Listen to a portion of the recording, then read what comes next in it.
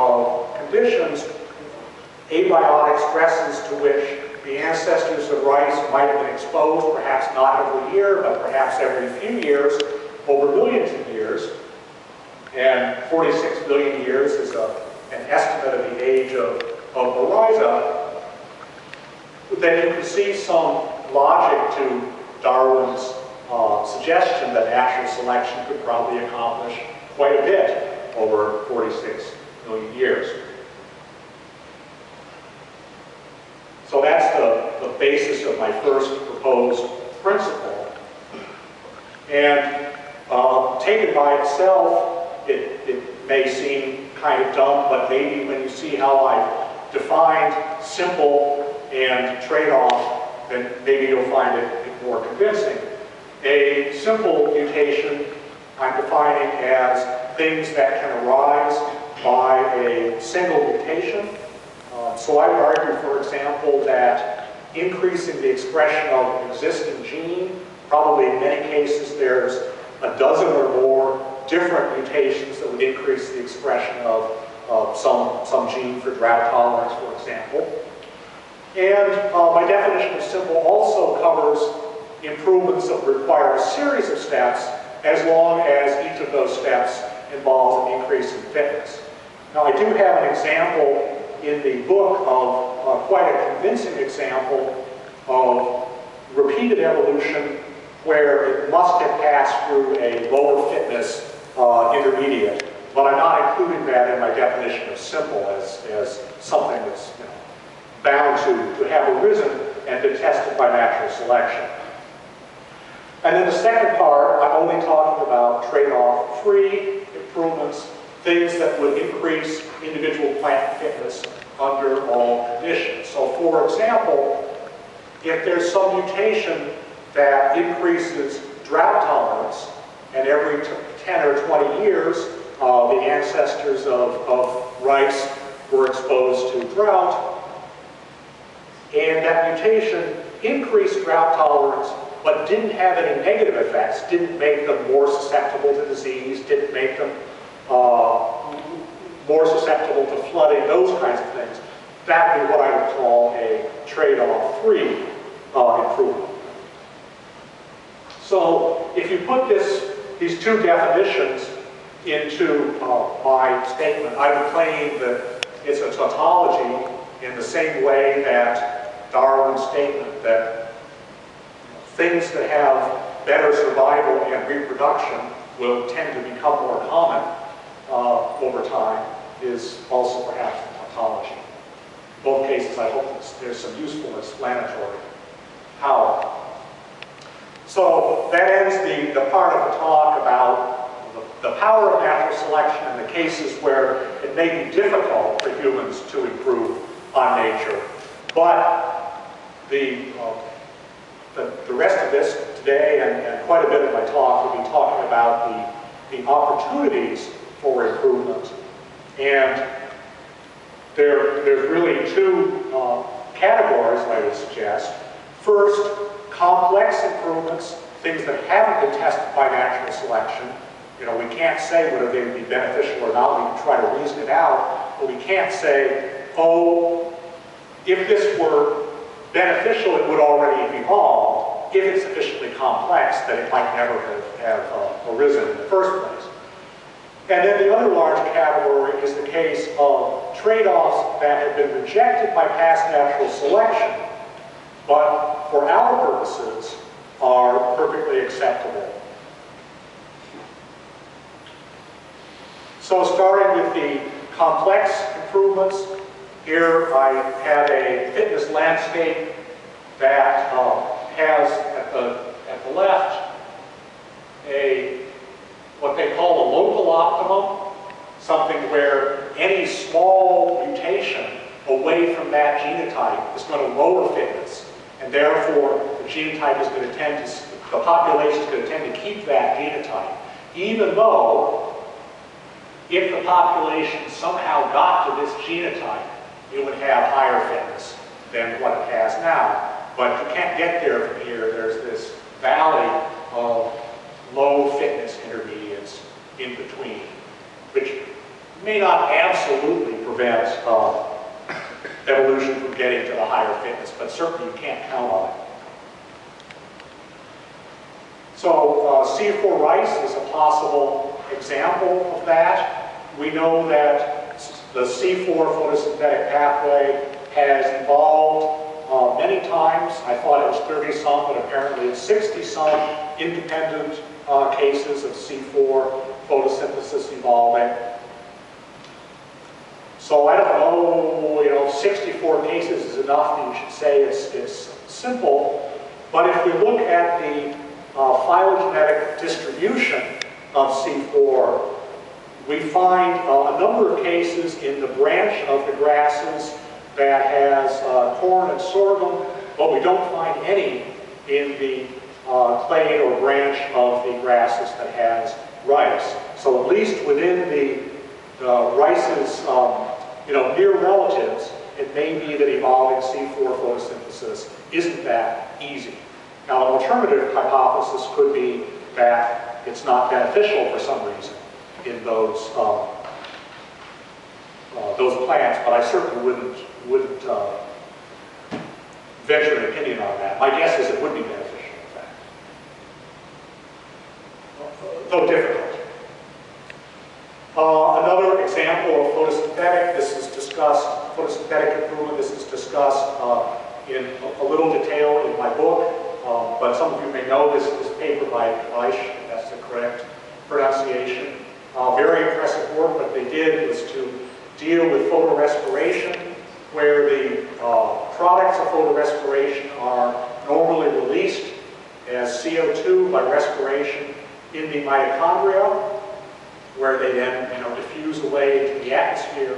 And they were actually able in Arabidopsis to move this CO2 release step into the chloroplasts, where the CO2 is coming out right near a high concentration of rubisco and has an opportunity to be taken up. And at least in Arabidopsis, they got a substantial increase in yield, which went away at high CO2, consistent with their hypothesis that they had come up with another solution to the problem of photorespiration, different from the C4 solution. Another example, most of my work over my career has dealt with nitrogen fixation, and I would certainly suggest that nitrogen fixing rice would be a very difficult thing, probably more difficult than C4 photosynthesis. But if the C4 project is a resounding success, maybe we'll be able to go back to the Gates Foundation and get money for another even more ambitious project. But sort of following John Sheehy's seminar yesterday, what are we going to do while we're waiting for C4 rice? And my suggestion is that it would be useful in this less ambitious breeding, I would say, to think about these trade-offs if you're not already. I won't assume, I think I mentioned that my discussions here have been very impressed by the people I've talked to so far. So what kinds of trade-offs am I talking about where natural selection might have rejected something, but we nonetheless might be willing to accept it? First, trade-offs between past and present conditions. We don't really care if some rice cultivar is resistant to some pest that died out 1,000 years ago, for example. A large category of trade-offs, and this was the focus of a classic paper by Colin Donald, and Rory pointed out to me yesterday, reminding me that John Harper had made a similar point about trade-offs between individual fitness, which is what natural selection goes for, and the collective performance of plant communities. And then finally, this is a little bit related to that, but I think it's worth considering separately, the trade-offs between current and future benefits. Natural selection is like a river flowing downhill. It's not going to go flow over a mountain even though the ocean is over there. It just responds to present conditions, and maybe it'll end up in an inland lake somewhere and never make it to the ocean. But certainly, we humans, if we we had an opportunity to grow a crop that was going to have substantial beneficial effects on next year's crop, that might be something we would think about, even though natural selection would not have done that. So first of all, the trade-offs between current and present, or past and present conditions. So I'll start with a trade-off. Each of these dots is a different rubisco, the key photosynthetic enzymes from a bunch of different species, and the axes are the horizontal axis is the specificity for CO2 over oxygen. Greater specificity results in lower photorespiration, so that's beneficial in terms of crop growth and yield. But there's a trade-off between specificity, apparently, and reaction rate. Turnover rate of the enzyme is the vertical axis, such that if you want rubisco with greater specificity and lower photorespiration, you're probably going to have to accept a lower reaction rate. And the reason that rubisco is the most common protein in the world, possibly in the universe, if this is the only planet with protein, is that it has a relatively low reaction rate, and so it takes a lot of enzyme molecules to get a decent rate of photosynthesis. Given that,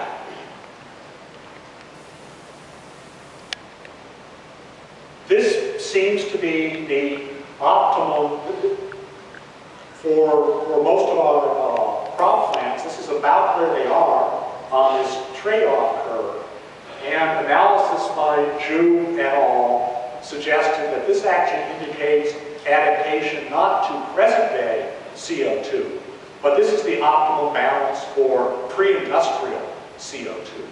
And apparently neither natural selection nor plant breeders have kept up with the rapid increase in atmospheric CO2 over the last 100 years or so.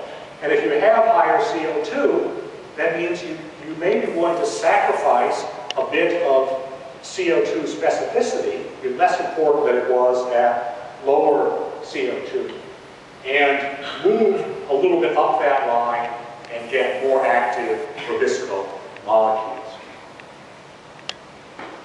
Here's an example that many of you may be familiar with. This is data from Erie, and a comparison in 1995 between the yield of IR8 and the more recent IR72 showed higher yield of IR72 over the whole range of nitrogen rates, it's the horizontal axis. But Dr. Peng and colleagues dug up older data for the yield of IR8 and found that back in 1968, when IR8 was young, it had higher yield than IR72 had in 1995. So there's apparently a trade-off here between current and past conditions for IR8, with it being better adapted to the conditions in 1968 relative to more recent conditions. And that could be partly a function of the longer time that pests have had to evolve the ability to attack IR8, but it could also, there have been other suggestions as well having to do with changes in soil properties and so on. Now turning to what might be really my major theme of the series of talks and of the book, idea that I stole from Colin Donald and others, the trade-off between individual plant fitness and the collective performance of plot communities. And these are just some of the traits that have been involved in this height, including a response to crowding signals from the red-far-red ratio, leaf angle, which John talked about, and solar tracking is sort of a variant on that, something I've worked on, tillering, root distribution, plants that invade their neighbor's space and steal some of these soil resources from under their neighbors are going to be favored by natural selection, but a whole field of those plants is going to have lower yield. And that's actually from a theoretical analysis by Dr. Jean